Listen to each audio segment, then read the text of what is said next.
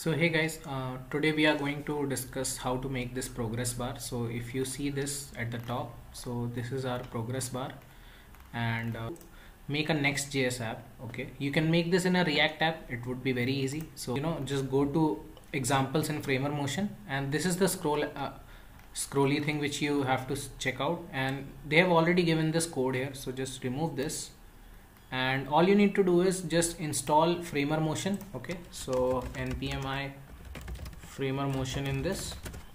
But for the React app, I don't think so you have to do anything. They have already given the code for the React app here, but I'm doing this in Next.js, so I'll just copy paste this. And so I'll just copy this Framer Motion here, and this is where it goes. And after this, I'll just need to copy this, and it will go here.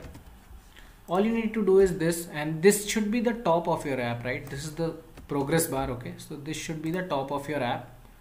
So above the main function, I'm writing this, so this should be at the top of your app.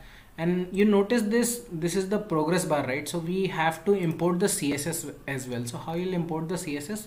Just open sandbox. Once you open sandbox, this will open, and in this you just go to styles.css, and there is the progress bar. You just copy this and go back to your folder and just paste it in global.css.